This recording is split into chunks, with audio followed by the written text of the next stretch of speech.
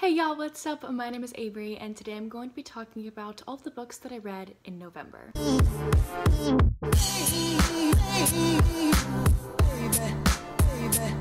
So in total, I read 17 books in the month of November. I actually read 20, but 3 of them are for a secret TBR video releasing to y'all in December, so I'm not going to be talking about them today. I also had one did not finish DNF. Out of the 17 books that I'm talking about today, 12 were audiobooks, 4 were ebooks, and 1 was a physical read. So as always, we're going to be talking about these books from my least favorite to my favorite, so let's get started. Of course, first we're going to talk about my DNF for the month, which was His Human Surrogate by Michelle Mills. I'm going to be talking about the first book in this series later on in this video. So I read the first book and wanted to continue on, and this is book number 2, and this is basically an alien romance book where our heroine, in order to become to this planet that her best friend is on, her best friend was the heroine from book 1, she has to be an alien surrogate. She has to like work, she has to be on the planet with a work visa, and that's the only job that a human woman can have on this planet. And so she becomes a human surrogate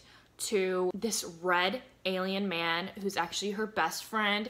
They met online like a couple months before she came here because he is the brother to her best friend's husband, if that makes sense. Hopefully you understand that. Anyway, so they know each other and he's like been in love with her. She's been in love with him, but they like have never expressed their feelings to one another. It's unrequited love, basically. He's like, oh, you can be my surrogate and that's how you can get on this planet, whatever. And I did not finish this because there was a consent issue for me. Basically, this guy works in kind of like their version of the FBI or like Secret Service or whatever. It's really freaking weird. He like goes out on a mission and tells her that she's gonna be home alone in his new house and she can take care of the house, do whatever she wants to the house. He actually has a secret room in the house that she doesn't know about, that when he goes on that mission, he gets in trouble with those people, and so then he comes back to the house, hides in that secret room, and doesn't tell her that he's there, and then like watches her on cameras the whole time, watches her do stuff, secretly does stuff to her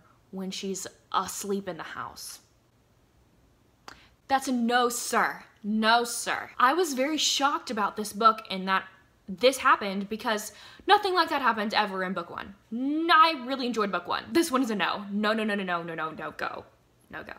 No, thank you. I don't have to explain anymore, I don't think, of why I did not finish this book. So, my least favorite book of the month that I actually finished was, unfortunately, Awakened by Moni Boyce. Now, my lovely ladies and I am in a book club, the Lovely Ladies Book Club with Ashley and Jen. I'm linking our live show down below. We talked about this book, and we all were very disappointed in it. This is a paranormal romance all about a oracle woman. She realizes that she is an oracle and she has these witches protecting her and everything like that, and she falls for a witch who's protecting her, and they have this banter, dislike to love relationship. And I found this premise so promising. I was looking forward to it. So many of my friends liked it, gave it high ratings on Goodreads. I don't understand why.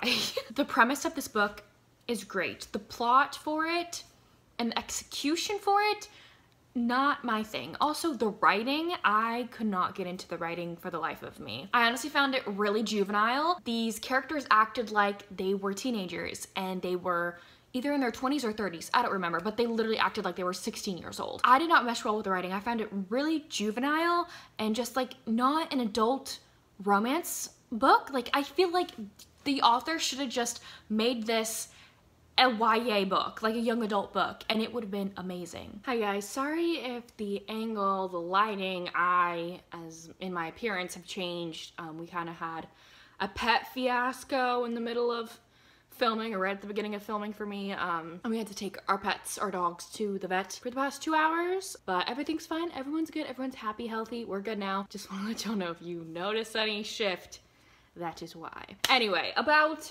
Awakened by Moni Boyce. I don't want to drag this on too long. You can go check out our live show. I'm linking it down below. It just wasn't my thing, and I'm very confused as to why people love it so much. If you love it, that's great. I just personally don't, and I don't really understand. It didn't have that development that I wanted, you know, from like an adult romance paranormal book, if you know what I'm saying. So I'm in the minority though, and apparently people love it, so maybe take other people's word for it. Next, I'm going to be talking about 2 books a part of the same series. This is the Zodiac Queen series. I read the first book, Aries, I think for the Kindle Clear at Readathon last month or the month before that.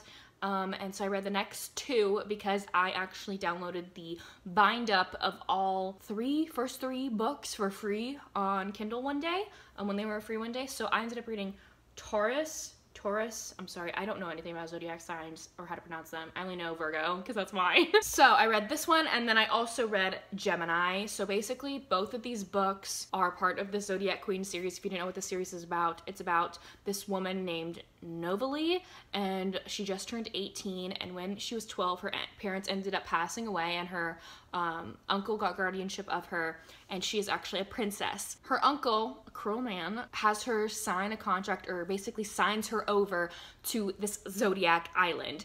And this island, there are 12 different floors of this building. This whole island is basically just like one building, and each floor is a different zodiac, and so you have a ruler in each zodiac. So when she turns 18, for a whole year, 1 month out of the year, she will be the property of the leading man of a zodiac. So in Aries, she was owned by the leader of Aries for a whole month, and then she gets passed on to another and another and another. And by the end of it, there's a virgin auction for her, so the whole time she is a virgin. So it's a very interesting premise. I ended up just giving both of these books 3 stars. Not really my like favorite thing ever. Like, these books aren't my favorite thing ever. I will say I'm addicted and want to know what happens to the story. The story is very interesting, but the character development isn't really my favorite, and I don't really like how short they are. I wish all of them were kind of like one book and each chapter was possibly a new person. That would be pretty cool, I think. But overall, not my favorite, but I found them highly entertaining, and these are very dark, by the way. Like, there's sexual assault, trigger warnings galore, so educate yourself if you want to know the trigger warnings for these books. Also, forgot to mention, I gave Awakened by Money Voice 2.5 out of 5 stars. I forgot to give the rating for it. Then I ended up reading The Royal Rogue by Karina Halley. This is book number 4 of the Nordic Royal series. I read all of them to this point. My favorite one is the 3rd book, which is A Nordic King, that I really love. This one I think is my least favorite out of all of the books. Maybe the first, The Swedish Prince or something like that, is possibly also my least favorite. I don't know, but this one just didn't hit the mark for me, if you know what I mean. I mean, it was good. Karina Halley does an amazing job at writing. I love her writing, but I feel like the story just didn't mesh well with me, so this is another royalty romance. This is actually about the sister to the king who's in A Nordic King. This is about his sister who is a princess, and she is actually a single mother, and she has been ridiculed by the press because she is a divorced royal. I think her husband cheated on her,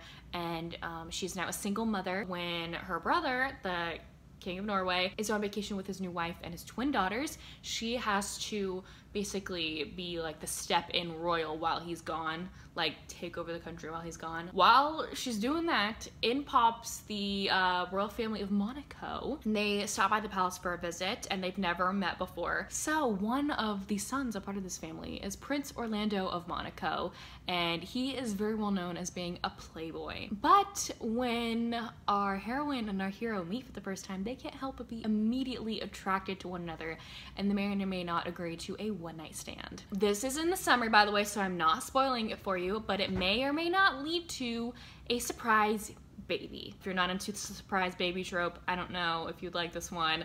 I'm fine with it. If it's in the summary, at least, I'm cool with it. I'm like, I know it's there, you know? And so they're trying to figure out their relationship and the inner workings of her being pregnant and them being royals and them not actually being married. Overall, this just wasn't my favorite thing ever. I just don't think I liked the baby aspect of it. Like, if there was like a different plot line other than there being a baby, I would have liked it a lot more, because like, our hero wouldn't have gotten back with the heroine if there wasn't a baby. Like, I don't feel like there was any chance that he would go back to her if there was not a baby. So I don't think I like that. So ended up just giving it 3 stars. I honestly would say skip this one. If you're not really interested in it, I'd read the other books in the series. Then I had my November TBR jar pick of the month, which was The Last Viking by Sandra Hill. I actually have a whole entire dedicated reading vlog for this book. So I'm not going to talk about my feelings really at all in this. I'll just tell you I gave it a 3.5, and I really loved it at the beginning, and then it kind of went downhill. And if you want to know my reasons why I thought that, go watch my dedicated reading vlog for it. There are no spoilers. There's one very minor one at the end of the reading vlog, but it's very minor, and I tell you beforehand if you want to skip that part. This book takes place in 1997. It was written in 1997, I'm pretty sure. Our heroine is a teacher at a university, but she's also taking on the challenge of helping finish her passed away grandfather's recreation of a Viking ship. One night when she comes home, there is a Viking sitting in her cabin that she has, and he may or may not be from the time 997 and is actually a real life Viking who time traveled. He will possibly help her finish building this Viking ship. This was super duper funny. I even tell y'all which lines were my favorite while reading it in the reading vlog, so be sure to check out my reading vlog for this book. Now we're going to be talking about His Human Nanny by Michelle Mills. Now I believe I heard Lacey from Lacey Book Lovers talking about this one and talking about how she really enjoyed it, so I definitely want to pick this one up. It is an alien romance one. Now this is the first book to the book that I talked about earlier that I didn't finish. This one was really entertaining, really fun to read. So this woman ends up becoming a nanny to alien twin babies, and these babies, or the species that live on this planet that she gets transported to, they basically look like Satan. They're red, have horns, barbed tails, everything. The father of these twins have kind of been manipulated by the twins' mother. They're not together at all, but he really needs help. They're twin babies who can breathe fire, so he needs help, and so she comes into the picture and helps him out, and they may or may not fall for each other through all of this. I found this one highly entertaining. I really liked how our heroine just fell into the role of being a nanny. I have been a nanny in the past, and so I know how being a nanny can be, and I feel like she took on the role amazingly because she's never been a nanny before that point, and so I really liked how she educated herself to the best of her ability and really tried to learn as much as possible to help provide and care for these kids. And I just loved her romance with our hero in here. It was overall just like a sweet, wholesome, like homey alien romance, so nothing really major happens. This is mostly character-based, so if you're not into character-based stories, I don't know if you'd enjoy this one, but I did, and I gave it a 4 out of 5 stars. I don't recommend the second one though, and I don't know if I'm gonna be reading the third one. Absolutely no idea. Then I have Fantasy Lover by Sherilyn Kenyon. I read this during the Paranormal Romance Readathon. This book deals with paranormal aspects and also mythology, which I thought was pretty cool. So basically our heroine has been in kind of a rut, a slump when it comes to men, and her best friend ends up finding this book in the bookstore or library she works at, and it has this beautiful man on the cover, and turns out that you can summon him for a night of pleasure, possibly. They don't actually think that they can do it, but they just do it for fun. Turns out this man ends up appearing in her bedroom all of a sudden. So Julian has been cursed to live inside this book by the gods, and his job is to fulfill a woman's every wish and fantasy when it comes to being in the bedroom. His whole life he's been treated basically as property and for women to use him, and so when Grace ends up summoning him, our heroine, she starts treating him like a normal real person, and he's very dumbfounded and doesn't know how to function. Basically, he doesn't know how to interact with her if she doesn't want to be in the bedroom with him. He doesn't really know what to do. And so she ends up helping him, finding himself and realizing who he truly is, and possibly helping him break this curse of being inside this book. He can only be with her for a month. And then he gets put back inside the book. So they have a time limit here. This was super duper fun. I really enjoyed it. I can understand why people think this is a classic when it comes to paranormal romances, and I definitely think I'll pick up another Sherilyn Kenyon in the future, and so I ended up giving this one a 4 out of 5 stars. Then I ended up reading Beautiful Beginning by Christina Lauren. This is a novella, a part of the Beautiful Bastard series. This is number 3.5, so you read this one in between book 3 and book 4. This is the wedding of Chloe and Bennett from book 1. I can't get too deep into this because it's number 3.5 in a series. Overall though, I found this highly entertaining, really fun. I love the Beautiful Bastard series. I just have so much fun reading them. And I really loved seeing Chloe and Bennett's story come full circle. I'm pretty sure there are even more novellas about them possibly in the future. So I can't wait to dive into those, but Long story short, really enjoyed this one, gave it a 4 out of 5 stars. If you didn't know what the Beautiful Bastard series is, the first book is called Beautiful Bastard, and it is a office hate to love romance. If you want a hate to love, steamy as heck romance book, please pick that up. It's so much fun. Then we have 2 books, a part of the Black Dagger Brotherhood series. I believe I read both of these during the Paranormal Romance Readathon, the first one being Dearest Ivy by J.R. Ward. This is number 15.5 in the series, and it is a novella, and it doesn't really relate all that much to the Black Dagger Brotherhood series. Like 3 characters who are a part of the main series pop up randomly, but overall the 2 main characters have nothing to do with, and we have not met them at all before this point. I think they possibly might pop up in future books, which is super exciting. So this is about Ivy and Silas, and they are both vampires. They are part of the Vampire Society. The Black Dagger Brotherhood is about a group of vampires, or society of vampires, that live on Earth, and no humans know that they exist, but they do. They have their own society, they have their own king, they have their own protectors, they live in the world. So Ivy is out one night with her friend at a club, and this beautiful man comes up to her and asks her out, and she has literally no idea because she thinks she is a plain Jane, nothing exciting about her, and she can't believe that this beautiful man would come and ask her out. And so she thinks that he's joking and everything, and he asks her out and tells her to be at this restaurant tomorrow night for a date with him. And she's like, oh, I'm not gonna go because he's obviously not gonna be there. And on a whim, the next night she ends up going, and he is actually there. It's a romance between the 2 of them. This one's actually a little bit heartbreaking once you get into it. There's a twist in here. Was not expecting it, but I ended up really enjoying it, and I gave it a 4 out of 5 stars. Then I ended up reading book number 16, which is The Thief by J.R. Ward. Now, I have been looking forward to this romance in this book for forever. I'm not gonna get too deep into this because this is book number 16 in the Black Dagger Brotherhood series. I was mainly really excited for this because it's about a couple that I have been dying for their romance, and I felt like I got kind of what I wanted. I gave it 4 stars. The ending was really, really rushed to me. I wanted more from that, but I overall loved the character development, and I loved seeing their relationship grow, but the ending just wrapped it up way too nicely and fast for me to where I could not give it 5 stars. I just wanted more from the ending, if you know what I mean. But overall, I really enjoyed this one, and I am almost done with the series, or I'm almost caught up with this series, you guys. I can't wait to be caught up. The next 6 books are all a part of the Immortals After Dark series. I was on a binge for this series. I'm still on a binge for this series. I took a little bit of a break, but I'm gonna get back into it.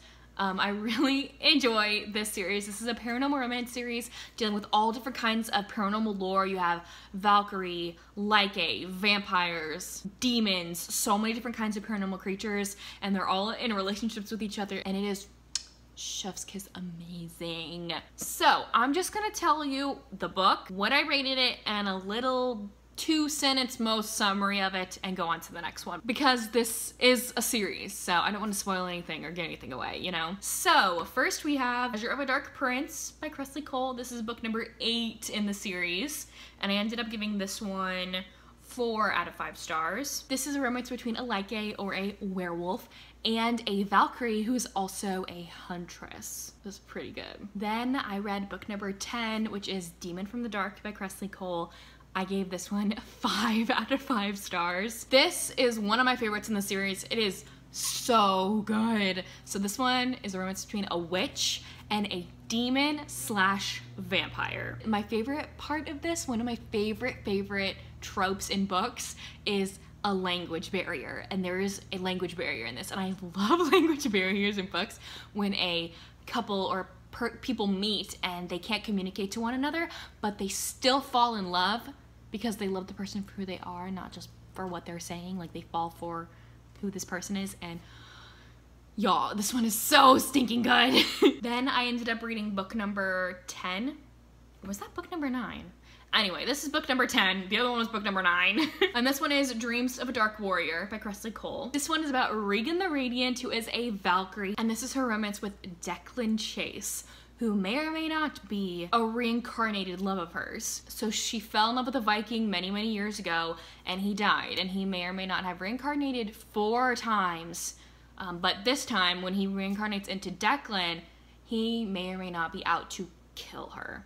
So there's that dynamic there. I gave this one 5 stars. Loved it, so good. I then ended up reading Lothair, which is book number 11 by Cressley Cole. I ended up giving this one 4 stars. This is a romance between Lothair, who is one of the oldest vampires in existence, and his relationship with a human woman. But he doesn't think it's between him and a human woman. He thinks that his mate is the sorceress, demoness woman who has possessed this human woman, when in actuality, his mate may or may not be the human woman the sorceress is possessing. Again, amazing, 4 stars. Next I have Shadow's Claim, which is book number 12. This is a romance between a woman who is half demoness, half sorceress, and her relationship with a vampire. But it's not really a relationship. She is being auctioned off by her uncle, who is her guardian, because she's a princess. And there is a competition, and whoever wins this competition will end up being her husband. And our hero may or may not be in this competition. I enjoyed this one. I ended up giving it a 4 out of 5 stars. And lastly, a part of this series, I have McCreeve by Cressley Cole, which is book number 13. I gave this one 5 out of 5 stars. It was so good. Big trigger warning for sexual assault and possibly grooming in this one, and PTSD. McCreeve, our hero, is a Lycae, who is again a werewolf shifter, and he has some traumatic past when it comes to women and his family, and just like he has some PTSD in general, which is the first chunk of this book that you get to read about. And it is his romance with a human woman who is the daughter of his torturer. And you read about his torture in previous books, because a couple books all happen during the same time, but with different couples, and they're all on this island where humans have captured them and are experimenting on them, which is horrible. So he was one of those people, and so he may or may not find his mate in the daughter of the man who tortured him. But she may or may not be a human. I'm not gonna tell you what she is though, because that would be a huge spoiler, because I was shocked. I loved this one. 5 out of 5 stars. And the last book that I'm going to be talking about today, which is my favorite book of the month, it's It Ain't Me Babe by Tilly Cole. This is the first book, a part of the Hades Hangman series, and oh my flippin' word, this was so good. I listened to this one on Audible. I used credit that I had before I canceled my subscription service. Y'all, this one is so good. It's so good. This is a motorcycle club romance, and y'all, please get the audiobook for this book. It is so good. So this is a romance between Salome and Styx. And at the beginning of this book, you get to see Styx and Salome end up meeting when they're young children through a fence. Styx actually has a severe stutter, and he struggled with that his whole entire life.